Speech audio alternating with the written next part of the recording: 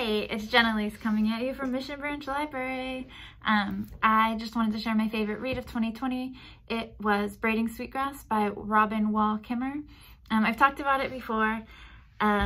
She is an Indigenous author who's also a botanist, and she writes in a really beautiful, peaceful way that kind of has been getting me through 2020. She talks a lot about the scientific relationship to plants and Indigenous stories that are related to plants and to the earth and consumerism and growing up, and so many things are packed into this book. It's a nonfiction memoir, I guess. It's called Braiding Sweetgrass by Robin Wall Kimmerer.